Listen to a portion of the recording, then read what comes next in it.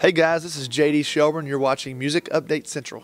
So tell us a little bit more about the music that you just released not that long ago, and like what's all going on for you. Okay. My name is JD Shelburne. I've been in town about 10 years. My latest record I put out last fall is called Two Lane Town. The last two singles on the album have been featured on CMT. The first single, which is my debut single, came out in the fall. It's called One Less Girl. It's broke top 30, and CMT, that was my first kind of intro to CMT and getting in on their platform. And so it's done very well for us. We've got about 70 tour dates booked this summer.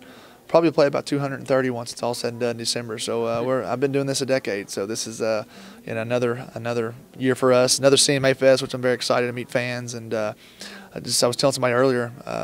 I got up early this morning and played at the Spotlight stage, and I met a fan that had been following me for 7 years here, seen me every single year. So it's nice to meet fans, and with this momentum we got going right now, my record, and looking forward to the summer. Just kicks it off for us right now. Awesome. So you mentioned you have a lot of tour dates coming up. What can fans expect if they catch a show? So we do a couple different shows. We do acoustic shows. We do full band shows. My full band shows are high energy.